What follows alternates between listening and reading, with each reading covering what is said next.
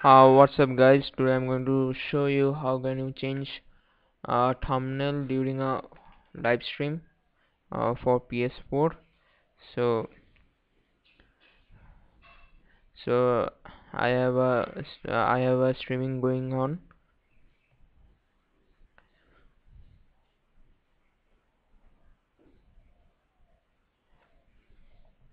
So you need to come to events over here, then go to then click on this one, then go to ingestion settings.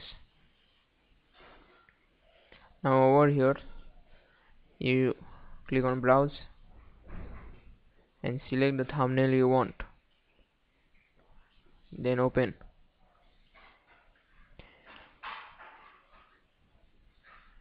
It will automatically save the changes. So you can see here, so you can enable 60 fps also over here. So now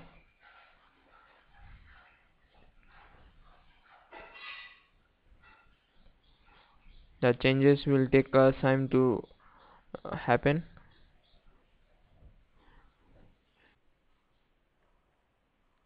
So you can see here that the thumbnail is changed, has changed. So thanks for watching and see you next time.